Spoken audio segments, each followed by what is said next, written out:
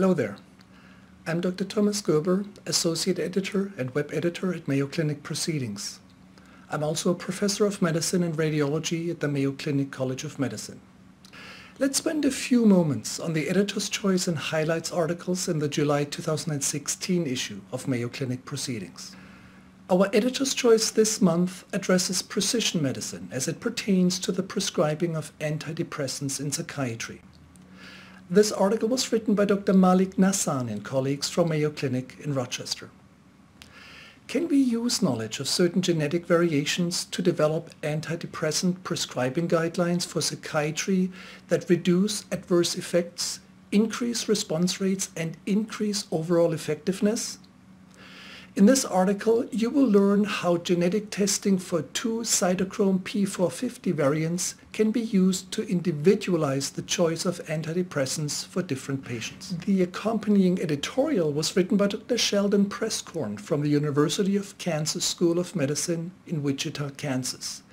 He strongly believes that genetic testing will be increasingly used in psychiatry and that it is important to understand new pharmacokinetic and pharmacogenetics concepts to optimally individualize treatment strategies for major depression.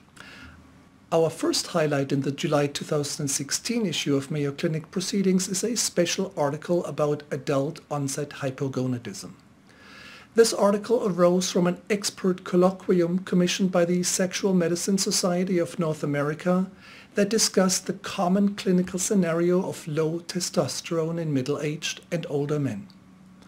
This article was written by Dr. Mohit Khera from Baylor College of Medicine in Houston, Texas, and colleagues from several national healthcare institutions, including Mayo Clinic and Cleveland Clinic.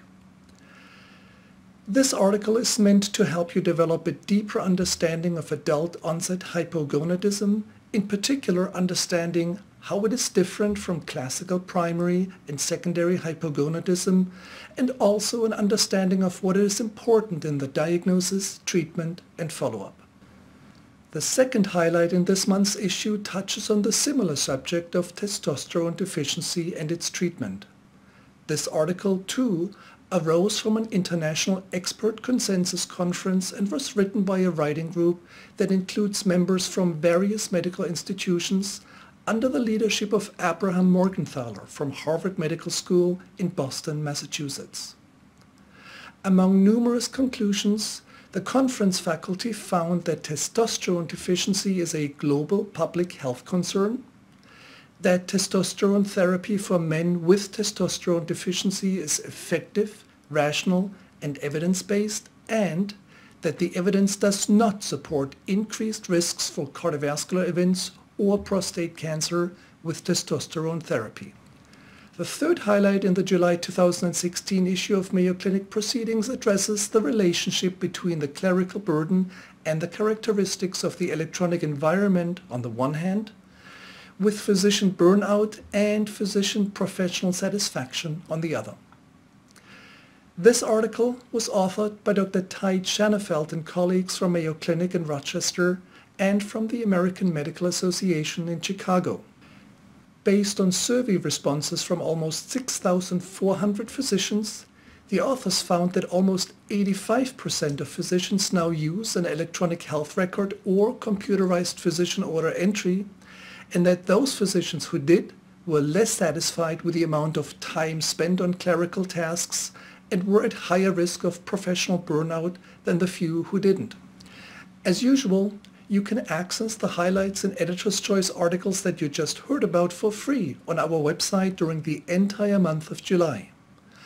Our newly redesigned Mayo Clinic Proceedings website at www.mayoclinicproceedings.org also has other free content, and there is something new to look at almost every day. You can also stay in touch with us on Facebook, Twitter, and YouTube. We use our social media channels to keep you up to date on online first publications that appear on our website between the monthly issue updates, on news stories related to articles that were published in Mayo Clinic Proceedings, and to host video content such as the full author interviews or our 60-second video article summaries. Thank you for listening.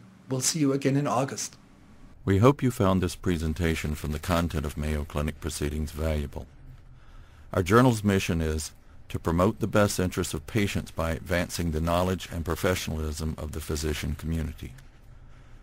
If you are interested in more information about us, our homepage is www.mayoclinicproceedings.org.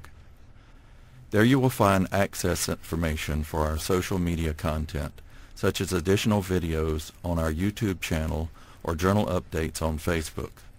You can also follow us on Twitter. More information about healthcare at Mayo Clinic is available at www.mayoclinic.org. This video content is copyrighted by Mayo Foundation for Medical Education and Research.